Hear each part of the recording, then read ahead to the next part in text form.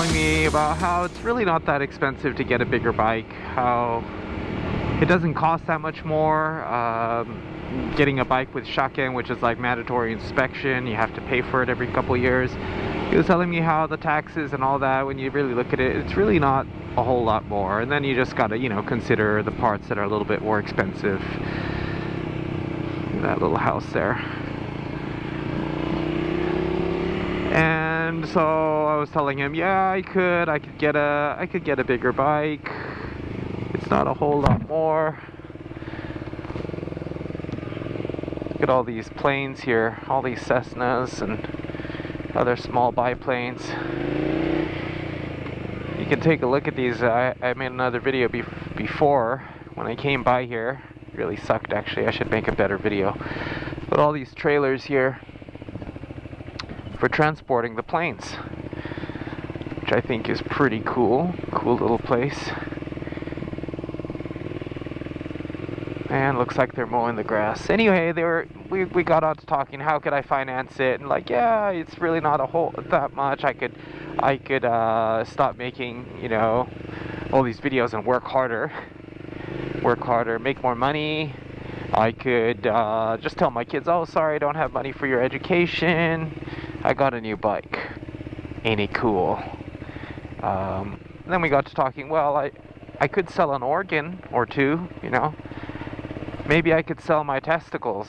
I could, you know, like they're proven to work. I've got 4 kids, so, you know, they're used, but the value is high because, you know, it's a proven thing. It's a sure thing, you know, they're gonna work. And then he sent me this, I don't know what it is, he sent me this photo, like, you know, testicles selling for whatever. Like, whoa, serious? Anyways, but, you know, then, you know, I have a dilemma there. I could sell my balls, but then, you know, I wouldn't have the balls to ride a bigger bike.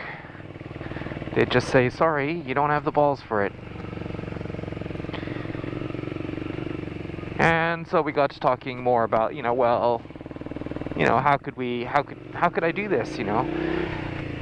How could I get a bigger bike? I really want a bigger bike and all that sort of stuff. But then it got me thinking, you know, dude, I could spend more time saving money, working more, working harder, getting a bigger bike, but then I wouldn't have the time to ride it. I wouldn't have as much time to ride it. Oh. And then we came around full circle and I said, well, or I could just keep my bike and have all the time that I want to ride it, you know. And got me thinking, well, how much more fun is a bigger bike? Is it worth it, you know? How much happiness are we talking about here?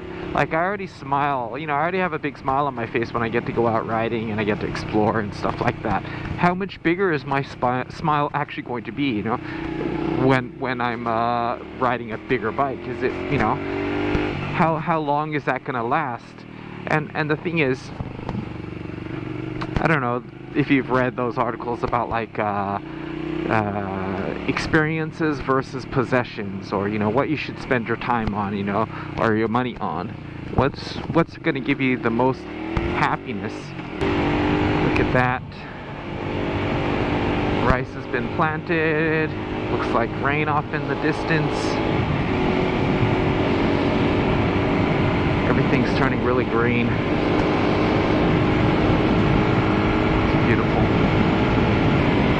Anyway, I mean, the conclusion I came to after that little chat is like, well, I could, and every time I ride with, you know, guys with bigger bikes, I wanna get a bigger bike, and people, when they ask, hey, so when are you gonna upgrade? When are you gonna get a bigger bike? And then I feel like, oh yeah, maybe I should upgrade. And another downside is, you know, if you're on Instagram and you're posting pictures of your bike and you're getting into the whole bike-like thing, and I think especially if you're a motovlogger, or, you know, you're trying, you know, you have a channel and stuff like that, and you watch other successful motovloggers, and then they're buying bikes, a new bike every 2 years, or they've got 2 bikes or 3, or they've, you know, and you really, and then you start to compare, and comparing is one of those things that really eat away at your happiness.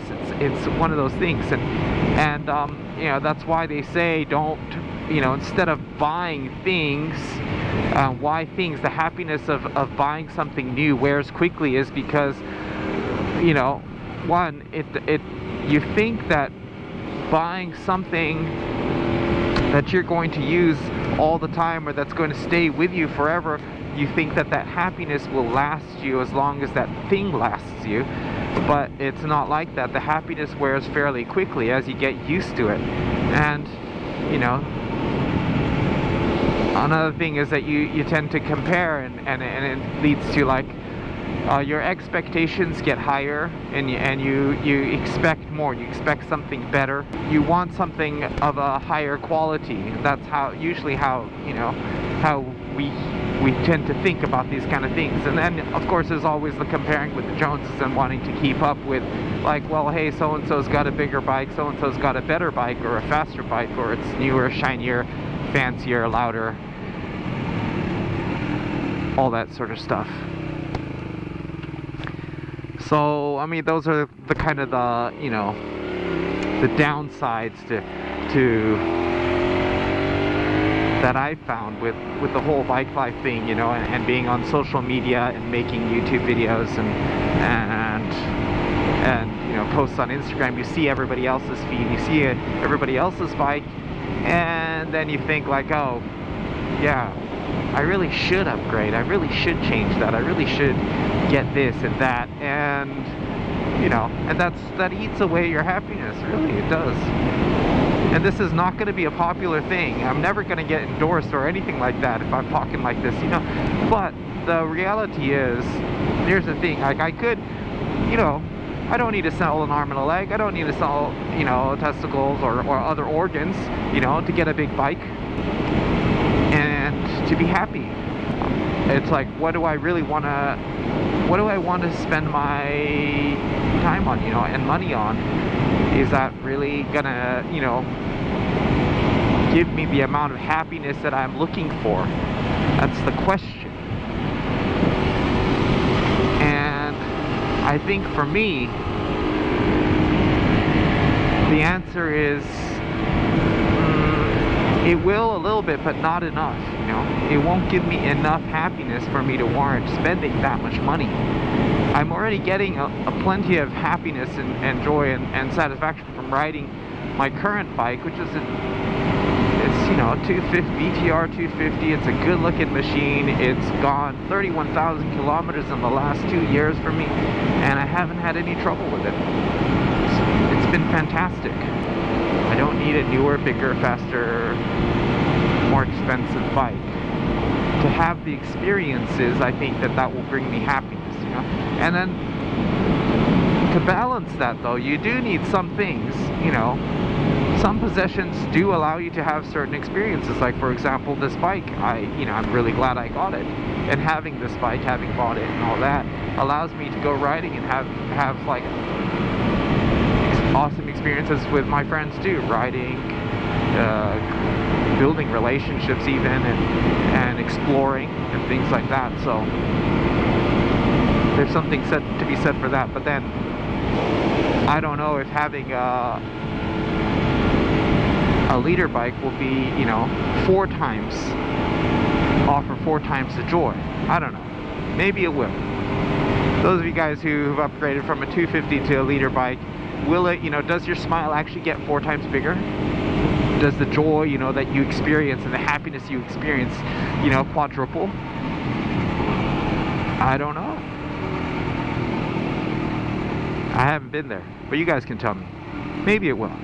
So this is not to say that I don't want to upgrade and that I don't want a bigger bike. Every time that I go to the bike shop or, you know, I see a good bike, I admire it, and I think like, wow, wouldn't it be cool? I want that. But I'm learning here. I'm telling myself that, hey, you know what? This bike is good enough. It gets me around. It's economical. So in conclusion, guys, do you need a bigger bike to be happy? You know, from my limited experience, having not ridden a bigger bike, but kind of, you know, going through this in my mind, I would say, like, no, I think I can have plenty of happiness and plenty of the experiences that I want which is to explore Japan, to ride around Japan, have fun commuting on a 250 without having to buy a bigger bike, without having to get a more expensive, newer bike. Tell me what you think, guys. I know I'm probably gonna get a lot of hate about this,